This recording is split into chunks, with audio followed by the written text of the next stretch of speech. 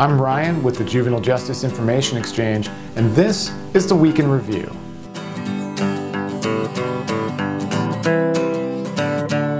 Recent experiments at Rockefeller University found consistently bullied mice showed signs of exaggerated anxiety and nervousness around new mice.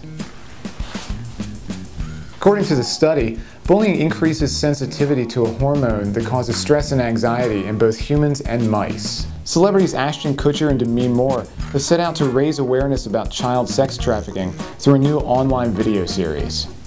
Georgia legislators have already taken up the issue, passing HB 200, a bill that toughens punishment for pimps while focusing on rehabilitation for the victims.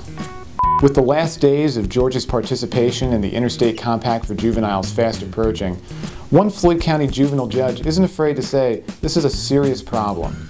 When asked why Georgia hasn't adopted the Interstate Compact, Governor Deal said, "Georgians know what's best for Georgians." Judge Pape says that's not an answer.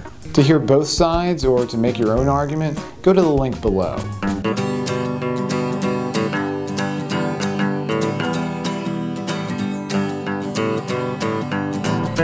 Quit following me. Don't forget to check back Monday for the first part of our new series, Journeys.